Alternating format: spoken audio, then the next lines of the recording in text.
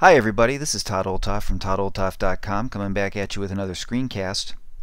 And this week we're going to continue our look at Little Snitch, and we're going to talk more specifically this time about the rules and how to set these rules up and how to actually kind of dig into the profiles a little bit more.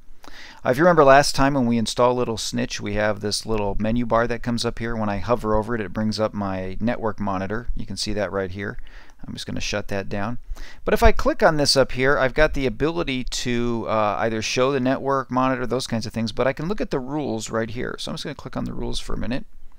And it brings up this nice panel that shows me all of my Little Snitch configuration information. It looks very familiar to any other program you've seen. I've got my kind of rules area and things like that on this side. I've got the actual rules themselves and details on them here. And then I've got an information bar on the side.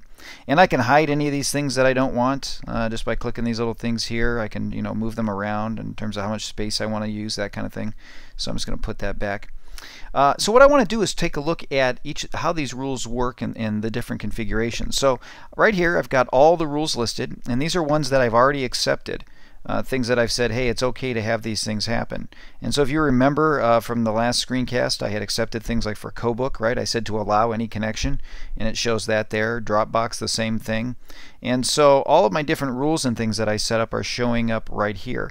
And if I were just to click on it for a second, I get details on this side. And it says, hey, for this application, allow any outgoing connection. And I'm the one who's the process owner and said that's fine. And it even gives me notes where it says, hey, on this date, Alfred tried to establish a connection with actual Alfred website on port 80, and I allowed it via connection alert. And so what's great about that is I can have notes that I can put on here, and I can even just kind of look all these things over. I can get a lot of information right from the side panel. The other thing I can do if I wanted to is I could also take a look kind of at these rules by right clicking actually on the rule itself. I can set a new rule for this. I could actually duplicate this rule. I could edit it, copy it, those kinds of things. If I wanted to edit the rule, let me just click that for a minute. I get this drop down window that shows up that allows me to edit it, and I could say allow or deny connections, or I could have it ask anytime that Alfred wants to connect. I can have it ask me whether I want to let it happen or not. I can change the process owner from just me to the whole system so that anybody who's using the system with whatever login will have the same rules take effect. I can choose the server. I can say any server. I can do it by actual domains where I put in Alfred's domain there and say, hey, anything from that domain I'm going to allow through. I can do it by host names if I want to.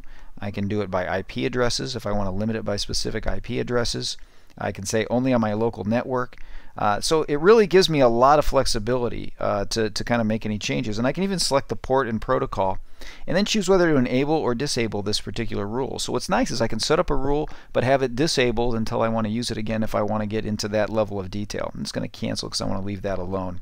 So that gives you an idea of these rules. Now on the side I've got other things that cut this down for me even more. I can see the rules I set up in the last 24 hours.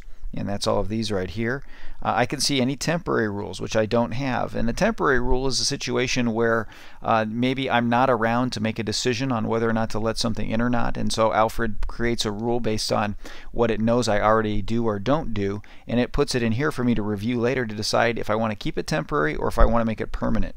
I also have unapproved rules, and you can see that it allowed Open Directory through on its own. It let it connect, and it just wants to know, do I want to approve that rule or not? And so it tells me information on establishing that stuff for login, what port. Again, there's my server's name there. It's a system rule, and so I can choose what I want to do with it. Putting it on or not.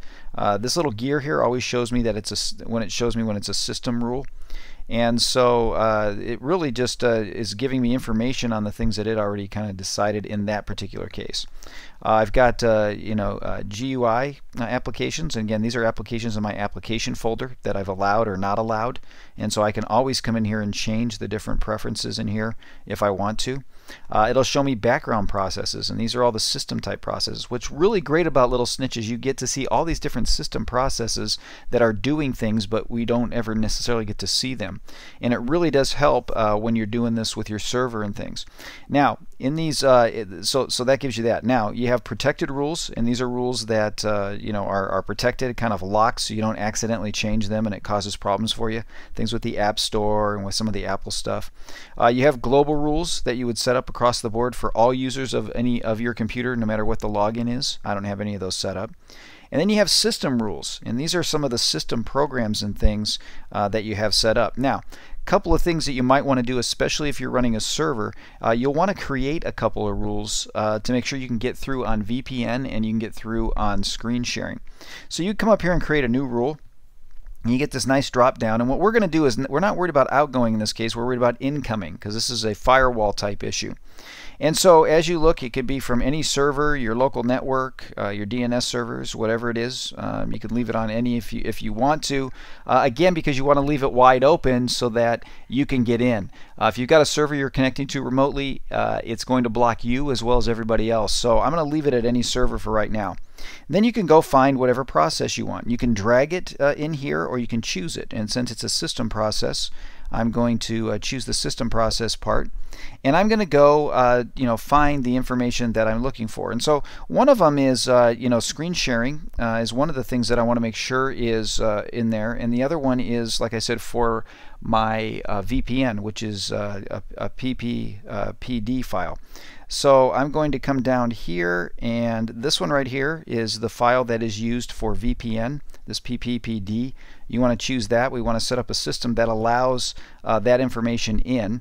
I can say for the process owner or for the system. I'm just going to even just say for the system, and then click OK, and what you'll see is it's going to enable that now. And you notice this little arrow here. This tells you whether or not it's an incoming as opposed to outgoing. So all of these are outgoing rules that I've set up. This is an incoming rule to come in through the firewall, and that will allow me to have a VPN connection into my machine, which won't get in the way. Now, it does mean that it sort of opens it up for everyone else as well. Now, if they don't know your username and password, they can't get in to use it, but it does sort of open that port up. Now, that's one of the things with these firewalls. You need to have those things open. That's where your passwords and things you have to rely on. And another one that you're going to want to add, let's just add the next one too. Let me just click New here. And we're going to do the same kind of thing, incoming.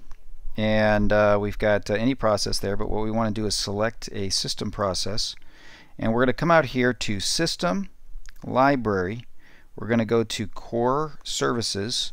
You're going to scroll down in the Core Services all the way down to the R's.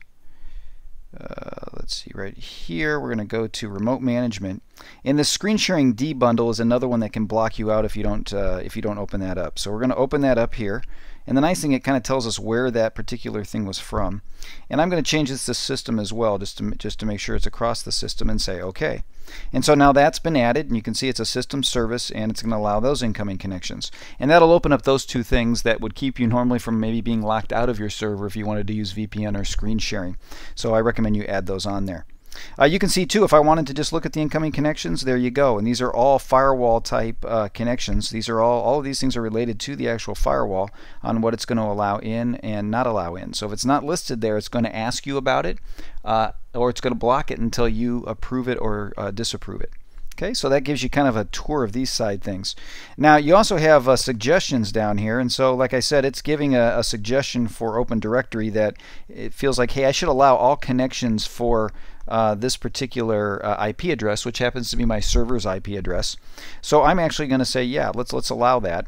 And so now the suggestions disappeared, and now it becomes a part of my all rules, and it's a permanent thing. And you notice that the temporary rule is gone as well because I've actually accepted it. I could have made it permanent here on this screen as well, but I wanted to show you all the different things that showed on here. Well, that's all I have for this week. I'll be back at you next week with another screencast to help you learn how to do more things with your Mac.